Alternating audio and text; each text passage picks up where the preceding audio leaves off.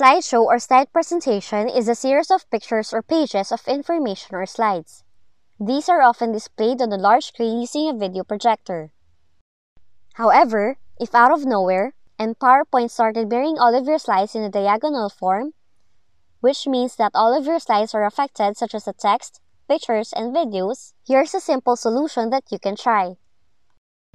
Launch first Microsoft PowerPoint and open the presentation you're currently working on. Then go to the File tab and select Options from the categories on the left. The PowerPoint option dialog box would appear. Select Advanced from the left pane, and then under Display, ensure that the Disable Hardware Graphics Acceleration checkbox is not selected. Doing this will reduce the resolution for the presentation display and thereby increase the performance speed. Then select OK. Now when you click on Slideshow,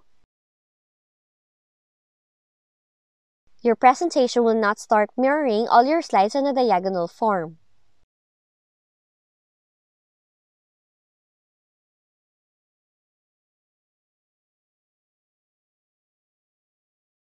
If you found this video helpful, kindly like and subscribe. You may also click and turn on the notification bell so you can be notified from whenever we release new videos.